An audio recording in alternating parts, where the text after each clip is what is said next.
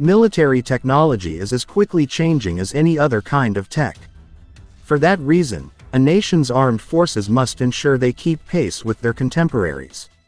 In a bid to do the same, the U.S. Army is looking to move on from its Cold War-era helicopters to a new breed of choppers such as the Sikorsky S-97 Raider. Adapting in time to military advancements can prove a world of difference for any nation. From deterring potential rivals to opening up many business opportunities with friendly nations, there are certain benefits that come with upgrading a nation's defense. The S-97 Raider holds a similar promise for the U.S. at this point.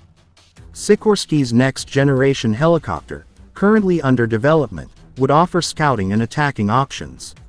Not just that, it would also allow the U.S. Army to travel the skies at a reasonably high speed. S-97 Raider features. The S-97 Raider is a lightweight and high-speed scout attack compound helicopter. For those confused by the technical mumbo-jumbo, that means the helicopter can survey enemy territory or carry out an offensive. It can do all this while moving swiftly in the air. Moreover, it can carry 6 personnel on board. Talking about its aerial prowess, the helicopter can travel at a max speed of 220 knots, 407.4 kilometers per hour, at a max height of 10,000 feet. It comes with fly-by-wire flight controls and is comparatively quieter, making it less easy to detect. Moreover, it offers a range of 600 kilometers and can stay in the air for over 2.5 hours.